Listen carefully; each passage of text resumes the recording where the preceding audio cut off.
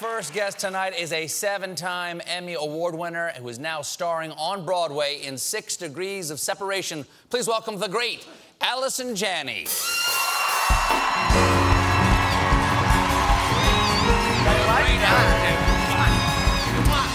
you very much.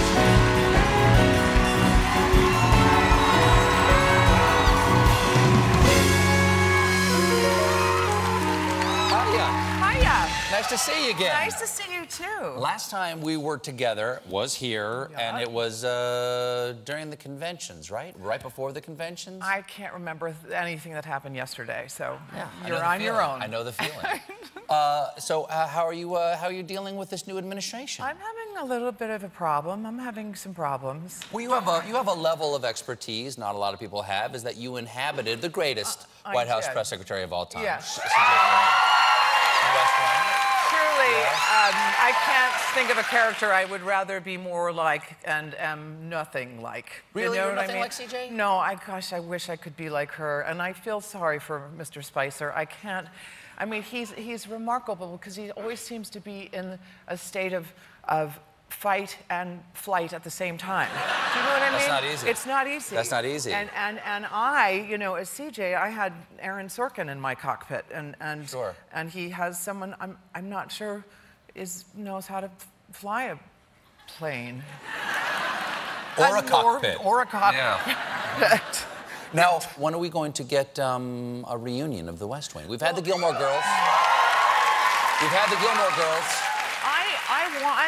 We have little reunions ourselves, not on camera, really? but behind camera we do. Can I get invited to one of those? I would love, yes. Ever in New York? I'd stop by. You know what? Well, I'm trying to get them all to come see 6 Degrees of Separation, so I will let you know when they are coming, and we will all go out on the town. Brad Whitford stops by all the time. Brad Whitford. I love me my Marty Sheen. Sean Marty and Richard Schiff and Mary McCormick and Janelle Maloney, Melissa Fitzgerald. They're all fantastic people. I love them.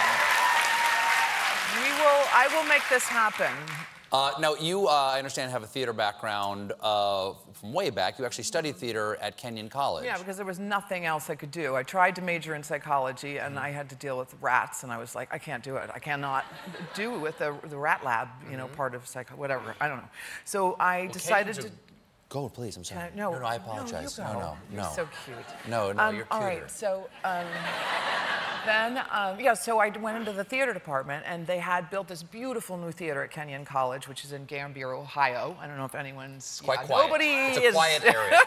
Gambier is... I have some friends who went there, very quiet. It's a beautiful area of the country, and they built this beautiful theater, and one of their very famous graduates came back to direct the first production in that new theater. Ooh. And who do you think that was? Allison Janney. Who? No, Paul Newman. Oh. Yeah. Wow. He Paul came Newman back went to direct the first play, and I got myself cast in that play by hook or by crook. I was like, I am in that play. But no, you got to meet him. I got to meet him and work with him, and Joanne Woodward, who was very instrumental in getting me to come to New York and do theater here at the Neighborhood Playhouse. They very much started What was he like? Well, what did you have to do? What was your audition for Paul Newman? Well, I basically just told him, you had to get up and talk on stage about anything you wanted. And I decided I was going to talk about, because I knew I was going to appeal to his love of race car driving. And I had just gotten I'm not going to tell you what year, but I got a Scirocco, a navy blue Volkswagen Scirocco, which I thought was pretty. Yeah. Well, no, not mine, but anyway, so I made up a story about it because I grew up in Dayton, Ohio, and I said it usually takes 2 hours and 15 minutes to drive to Kenyon, but I can make it in an hour and 10 if I take exit, something when the cops aren't there, and I punch it to, I made this whole story up, and it probably had no reason to do with why I got the part, but I like to think that I catfished him into casting. You seduced him. You seduced Paul Newman, is what you're trying to tell me. With your love of Volkswagens. No, Formula One, race Volkswagens, car driving. It's very similar. He's a fan of racing. Sounds like you were describing traffic. All aspects of car. Now, the play you're in right here, which is at the Ethel Barrymore. It's a beautiful, beautiful play. It is a the Ethel Barrymore Theater. You with John Benjamin Hickey. John Benjamin Hickey, Corey Hawkins, who's in the new 24 reboot, and he was in Straight Outta Compton. He played Dr. Dre.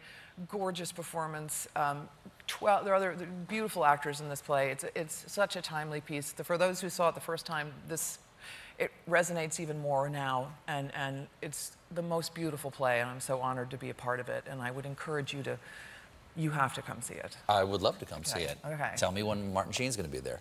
Now, I really do want to go see it, but the play is famous for being beautiful, but it also, the title, 6 Degrees of Separation, has become sort of a byword and a game in our culture. The idea being, everywhere in the world, there are only 6 degrees of separation between you and any other person, so that we're all connected. Yes, exactly. Let's talk about the president for a second. Do you have 6 degrees of separation between you and the most powerful man in the world? Yes, I do. I absolutely, I can't believe this, but I do. I was cast in a Woody Allen movie called Celebrity back in, I don't know when, but I did that.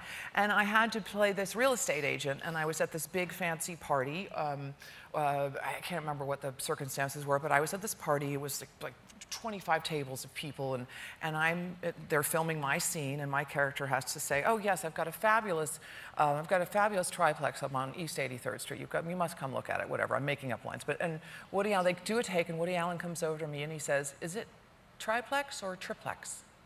And I kind of went, "Ooh, I just always said triplex." And he said, "Well, you better find out." And turned around and walked away. What a jerk. Well, I was like, oh my gosh, talk about being put on the spot. I was like looking at this table of background artists with me, and I was like, does anybody know? And this one girl said, that man who's in real estate is sitting over there. He's doing a cameo, and it was like 5 tables over across this huge room, and there was Donald Trump. And I said, well, I guess I'll go ask Donald Trump. And I got up and I marched over there and I said, excuse me, Mr. Trump, I'm Allison Janney. I'm playing a small part sitting over there. And is it triplex or triplex? And he went, well, you do him better than me. I can't do him. He said, I like triplex. So I said, okay, and I marched back over, and I did another take, and Woody Allen came over, and he said, well, so which is it? And I said, well, Mr. Trump says it's triplex, so I guess we'll go with that. But as he turned away and started walking away, and I said, but for the record, I like triplex better.